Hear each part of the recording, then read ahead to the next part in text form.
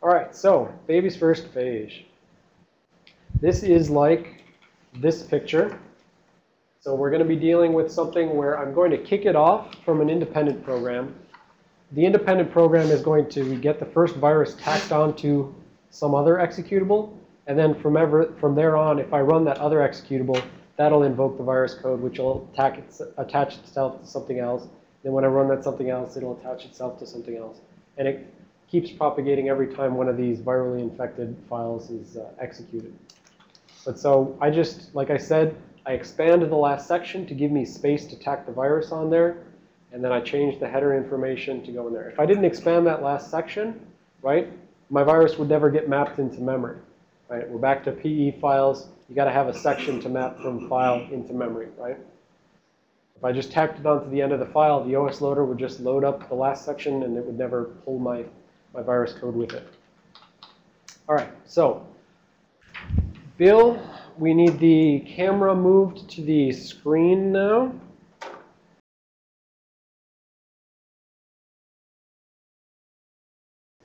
In the Life of Binaries material, you've got, the import address table hooks code. Like I said, this used to be the extent of the labs that I had for this class. I showed you import address table hooking. I showed you the virus, and then there were a couple of hello worlds. That was it. So you've got the code here. And I won't run through it first. I'll just show it first, and then we'll kind of talk through this code.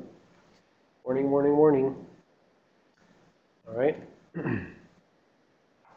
So this virus is neutered in that it will only infect things within C:\virus target, or at least it'll only look for other files within C:\virus target. So when it's going out, running, and looking for EXEs to infect, it only looks hard-coded C:\virus target directory, just to keep it from spreading outside of here.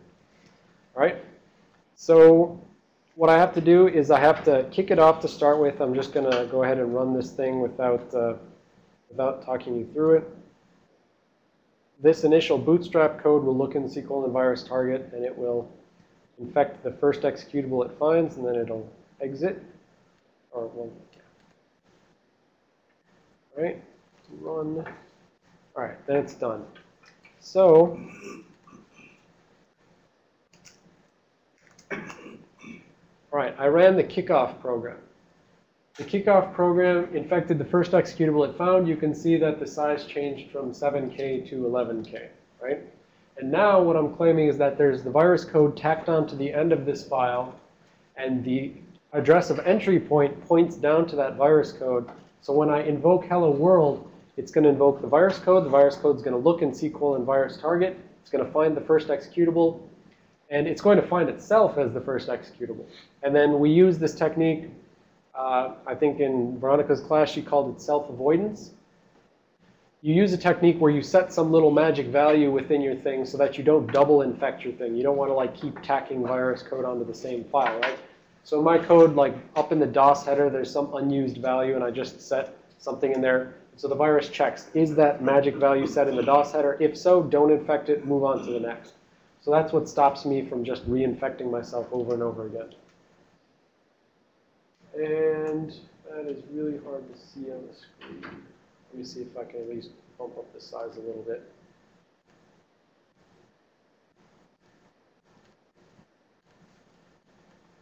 That's going to be the best I can do. All right. So can you guys see that decently right now, that the hello world is 11K, whereas it used to be 7K? Is that visible on the video? I think it's not going to be on the video. It is now. All right, cool.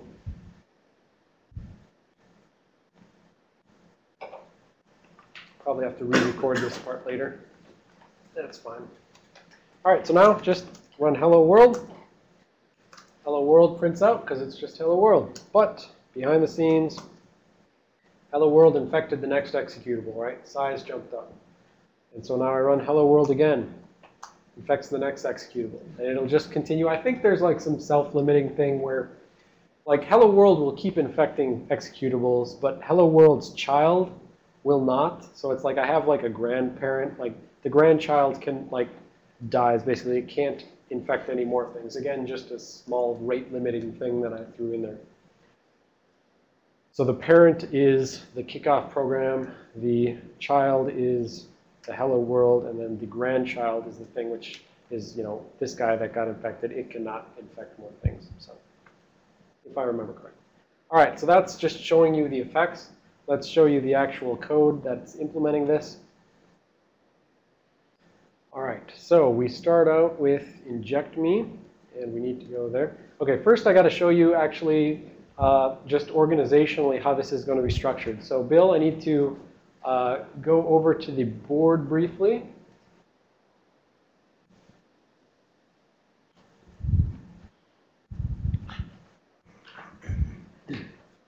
How the virus is going to be structured is that it's going to keep some metadata at the beginning, and then it's going to have its code. And this is like lookup kernel 32. This is the main body of the code. And then there's two data fields at the beginning. There's the original entry point. So we keep track of, like, I changed this binary so that the entry point points down to my virus code. When my virus code is done infecting somebody else, I need to go back up and call the original entry point so that it does hello world or whatever the other original program did, right? So my virus runs first. You know, the entry point came down to here. When my main is done, it's going to do a jump OEP, right? It's just going to take whatever is there and jump back to that so that the original program still runs, so that we still see hello world printed out. And then I'll have to check my code, but I believe this next thing is the rate limit in part, the rate limit. So each time it does an infection, it increments this rate limit sort of thing. So when this guy writes itself to the next thing, so when this parent writes itself to the child, it does rate limit plus plus. And then somewhere inside this main code, it says if rate limit, you know, 2 or greater, stop, right? Just jump immediately to OEP. So that's just a little bit of metadata that attacks at the beginning. When the entry point actually is invoked, it's going to call down to this lookup kernel information. This is going to find kernel 32. And once it's found kernel 32, it's going to do the load library. Well, actually, so I cheat in this, basically. And that's another reason why this is broke on Windows 7. I cheat. I do imports by ordinals. So I just say, once I found the export address table of kernel 32, I'm just going to pull the RVAs out of index, you know, 50 and 79, 32. Right? I just pull those out. I take the base address of kernel 32, add them, and I treat those as the absolute virtual addresses. The smart, you know, generic way to do it would have been to, you know, find the get proc address and stuff like that, check for the string. But for expediency, and because I don't particularly care if this is virus code that works well forever, I just took straight out of the export address table, functionally importing by ordinal in the virus code. All right, so let's go back to the camera on the screen. There's inject me. This is main, basically. And I think I can do that, maybe be a little clearer a little bit.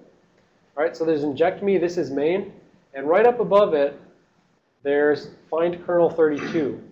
Right, and this is that thing that I said is in that shellcode paper. This is just a little snippet of assembly that'll get you the base address, starting by, you know, walking this FS register. That's the thread environment block. And then it goes and finds, you know, the process environment block and blah, blah, blah. It walks its way through, and it eventually finds, at the very end, it's going to have EAX is going to be equal to the base address of kernel 32, and EAX is the return register in x86. So basically, you call, you know, you're quote calling this function, you're getting the return is the base address of kernel 32. So let's confirm. Yep. Okay, so I didn't quite draw it correct on the board, but my first thing is the kill switch counter, which I called rate limit, and my second thing is the OEP. So those two metadata things are flipped, but it's the same concept. So I just emitted some bytes. So I put 4 bytes of placeholder data right here, and I put 4 bytes of placeholder data right here. And so here I'm going to write the original entry point. Here I'm going to do a plus plus on this 0 each time I infect the next guy. All right? So the inject me is where the real action happens. So the first thing it's going to do, again, this is where it's going to be x86 would help. This is why x86 is a recommended prerequisite for this class. But the first thing it's going to do is this is actually a call instruction, the E8000. It's saying call 0 bytes forward. So I'm calling to an address that's 0 bytes past the end of the call instruction. So I'm basically calling to the next instruction. The side effect of a call is that you push the address of the next instruction onto the stack. So what I'm really doing is it's like I'm taking the address of the next instruction, pushing it onto the stack. And so this just kind of, basically it's used to orient me in memory. This is kind of one of those position-independent code tricks. The virus doesn't know where it's going to be loaded in memory. It can't make any assumptions about virtual addresses. It can't trust any relocations to fix it up or anything like that. I mean, it could technically if it went back and hacked the relocations and whatever it infects. But for simplicity, we try to go with position-independent code. And so therefore, the first thing it does is it says, where am I? And this call that pushes the address of the next instruction, you'll have the absolute address of the next instruction put on the stack, and then you just pop it off of the stack into the EAX. And now EAX is the absolute address of specifically this instruction. Then we're doing a sub-EAX of hex 40, because right now we're going to be in the main on that picture there. And so we're in main, and we are subtracting my current address at the start of main minus 40 because I want to get basically the start address of that metadata that I have up above my code. Right? So current address minus 40 gets me to the metadata. Now I know once I want to copy my virus to the next guy, I know it starts here at the metadata, and it'll go, you know, some size down to the end of my virus code. So this is basically just, you know, finding my special data dynamically calculated address. It's EAX after this subtraction. And I just hard-coded the 40 in because I just looked at the assembly and said it's 40 bytes backwards to find that metadata. All right. So we've got that, and we copy the original entry point. So, and actually, sorry, before that, we say if the 0th entry is greater than 1, that's the rate limit thing. If the rate limit is greater than 1, just immediately call the original entry, right? So this is like early exit. If I've already infected too many things, just exit out. All right? Okay, so after that, after we've got into the main, we call the find kernel 32. This gets us back to the find kernel 32 address.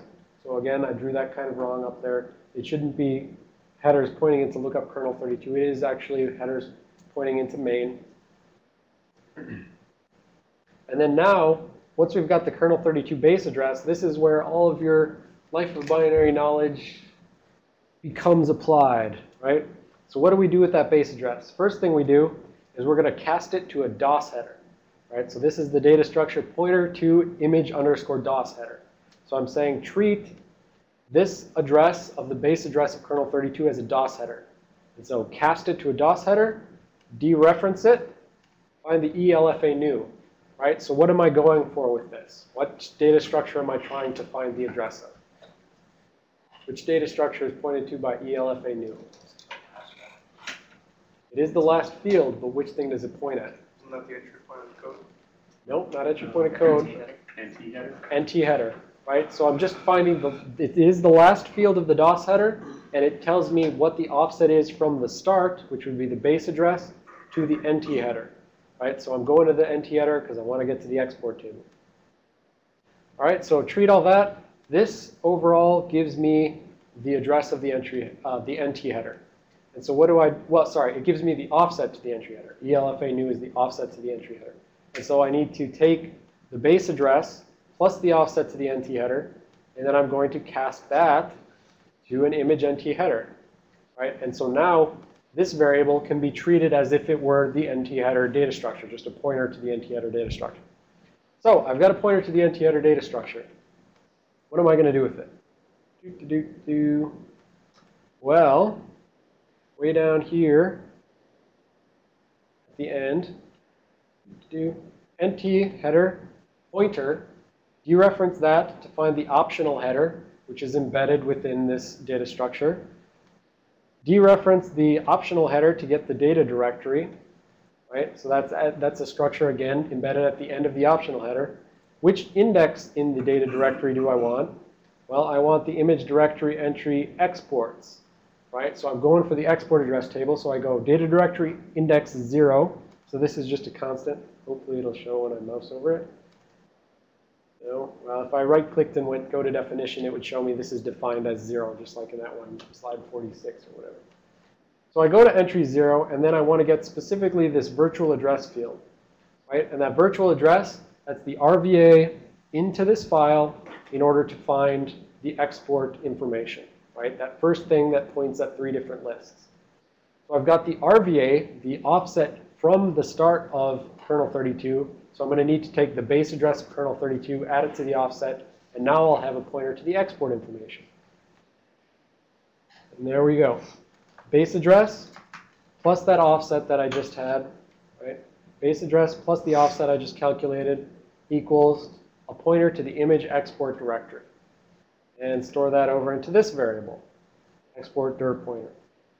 All right, and now I want the export address table proper, right? This points us at that structure with the time date stamp and the base and the address of functions and the address of names. I want the address of functions field out of that first structure. So got that export dir pointer and just pull out the address of functions. Again, it's an RVA. Got to add it to a base to get the absolute virtual address in memory where I'm calling this multi-use int pointer because I'm going to reuse a local variable. But what does this point to at the end of this? It points at the export address table, the array of RVAs. And then from there, I basically cheat. I just pull out, I say index 31 is close handle. Index 4f is create file. Index D9 is find next file. So the virus pulls out all of the file handling functions from kernel 32 that it needs to be able to open C:virus target, find the first file, find the next files, open the file if it's the file it wants to infect, write to the file if it's the file it wants to infect, right? So it needs these helper functions that just conveniently enough are all in kernel 32. It doesn't have to go look up other DLLs and things like that. They're all in kernel 32. It's the one-stop shopping. Even if they weren't all in kernel 32, I could do it easy by finding get proc address and load library out of kernel 32. So once I got those, then I can just hard code strings in and say, I want to look up ntdll.dll. I want to look up gdi+.dll and all that sort of thing. But anyways, for simplicity and quickness of implementation, I just pulled out all the stuff I needed and used it. So from here, it's there's not a lot more to go. So we've got all of these file reading things. Now we need to go off and find other binaries to infect, right?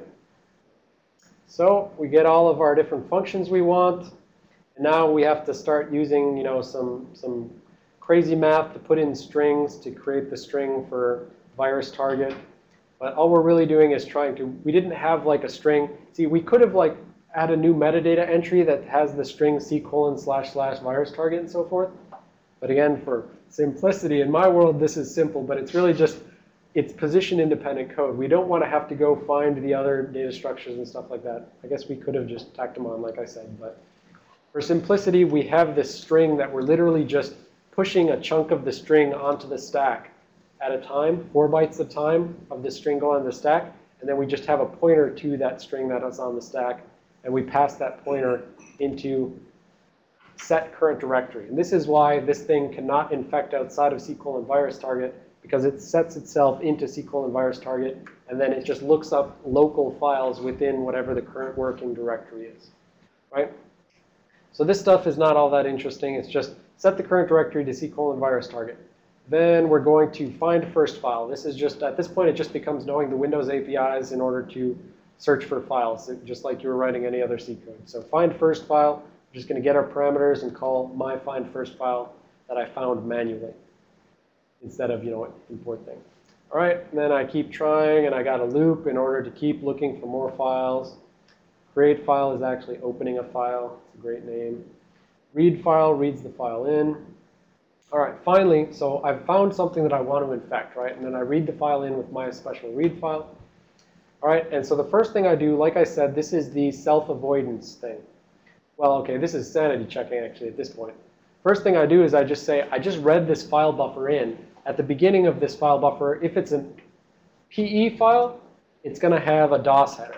And if it has a DOS header, so I can just take this buffer worth of data, pretend it's a DOS header, access the eMagic field, which will just be the first 2 bytes, and Then if that first 2 bytes is not equal to this signature, which here will just be the 544D or whatever it is, if it's not equal to the MZ, then I'm just going to go on to the next file, right? If it's not MZ, find next file. Keep going, because maybe there's an Excel file sitting in that directory. I don't want to infect the Excel file. So I got to find a PE file with the MZ signature at the beginning. All right, if I pass that signature, the next thing I do is I say treat it as a DOS header, and then there's this E-reserved field 0. So E-reserved is actually an array, and the 0th field, it's not used. This is just something randomly I picked, and I said, if this equals hex full, that means it's already been infected. So when I infect something, I set this field to hex full, and if I see it already set, I'm not going to reinfect it, right? So this is the first check to say, did I already infect it? If so, find next file. If not, continue on. And so if not, then I go ahead and I start from this point. Now we're going to, pretty much use this thing. We're pretty much guaranteed to use this one last signature check. We're going to, read the buffer information in, check the NT header signature, make sure it's PE, because here, we could have a PE file that has the DOS header but has something else for the NT header. It can happen. There's other things beyond this that use the PE format.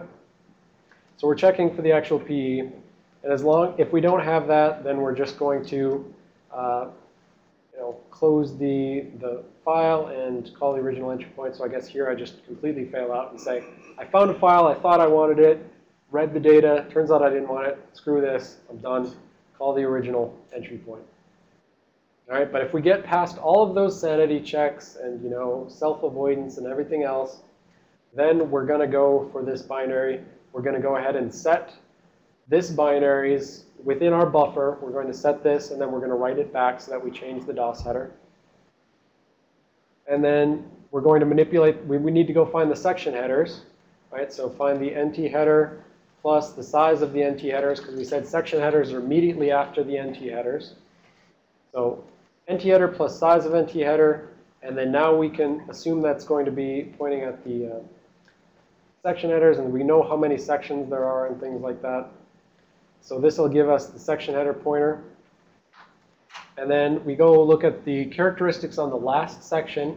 And if it's marked as discardable, we're going to go ahead and toggle that flag. We're going to say, I don't want you to throw away from memory this last section, OS loader, because I'm going to be embedded in the last section. So I need to stick around so I can run my code. All right, so turn off discardability, just in case it's turned on, if it happens to be turned on. And then go ahead and mark that section read, write, execute. So read, write, execute. Right? Because the last section is going to be the .reloc, or it's going to be the .resource. It's not going to be an executable section. So if I try to point my header down there and I try to start executing code in that section, the OS is just going to crash because it was non-executable memory. Or sorry, the OS isn't going to crash. The program's going to crash. Right? So this is just kind of all housekeeping at this point. We got to fix up flags. We got to set permissions so that the virus runs. We got to copy the original entry point out of the image base plus, optional header, address of entry point. So copy the original entry point, the absolute virtual address. So this is a relative virtual address plus the image base. That gets us the absolute virtual address. Copy that to the original entry point. And that's actually funny. That probably means it'll break if this thing gets ASLR'd. It'll break because it's using. Probably should make that into an RVA. Get rid of the image base, but to do. And then finally, increase the size of raw data and increase the virtual size for that last section, so that we've got, our total virus size is less than hex 1000, so we know that hex 1000 should be more than enough extra size in the header information to make sure that our stuff gets mapped into memory with the last section. Size of image, got to fix that up. If the size of image is not equal to, the last section virtual address plus the last section virtual size, if your size of image is too small, your data, again, is not going to get mapped into memory, and the thing will probably just crash. And we said you can fix up the checksum. It actually doesn't matter. The checksum officially doesn't matter. For some reason, I was having weirdness with the virus where it wouldn't run unless I fixed up the checksum, but I don't know why that was. Again, just another nice little breaking thing. But. All right, so then final thing, set file pointer into the file to 0. So we want to write back that modified DOS header with the hex spool so that we make sure that this infected thing is marked as infected. And then write back modified headers. And then we're going to now we need to create the separate buffer that's going to hold our virus code. So we already have the pointer sort of to the beginning of our metadata and all that stuff. So we're going to take, starting at our metadata, ending at hex 400 times 4, which is more than enough space to hold all of our virus. We're going to copy all of our virus code over to this buffer. And actually, so this is just initializing the buffer. This is copying it into the buffer. It's actually 161 times 4. And then over in that buffer, this is where the ++ happens. Over in that buffer, I've got my metadata is at the very beginning of that buffer, right? My metadata is the rate limit is the first field of that buffer over to the side. So now I ++ that buffer, and then I'm going to write that buffer with my metadata and my virus code down to the end of the file that we're infecting. So I put the original entry point there. I put the ++ on the this would be the rate limiting field. Okay. And then finally, I open the file, set the file pointer to the end of the file. So file end, set the file pointer to the file end. And then write the virus buffer out of this buffer to the end of the thing. We write hex 1000 bytes. It'll just be my code plus zeros to the end of the hex 1000 size. And then if that fails, we call the original entry point. Otherwise, we try to clean up some stuff. We try to be good citizens and free our handles and all that sort of thing. And then, but finally, this is just something that's used in the bootstrap code. It's not used in the virus. And so then, call original entry point. This is just a label at the very end. And we say, all right, go ahead and pull the original entry point for my current executable that's virally infecting someone else and call back up to hello world and let it do its thing. Pull it out, move it into ECX, jump to ECX. Done. Virus has now jumped to the original hello world entry point after having written itself over to some next file. All right, so I think you can see now how there's a lot of P header information that goes into this virus actually being able to really infect the other file. There's lots of casting of memory blobs into particular data structures and stuff like that. But, you know, it goes to my point of you can't really understand malware stuff if you're not understanding what manipulations it's doing on these data structures. What does it mean that it, you know, set hex spool into that DOS header? Maybe it has some implications, or maybe it's just self-avoidance, right? So the only way you would know it's self-avoidance is you'd go back and you'd say, hey, there's a check. If it's hex spool, call to original entry point. Oh, that's an early exit. Okay, it's a self-avoidance technique. So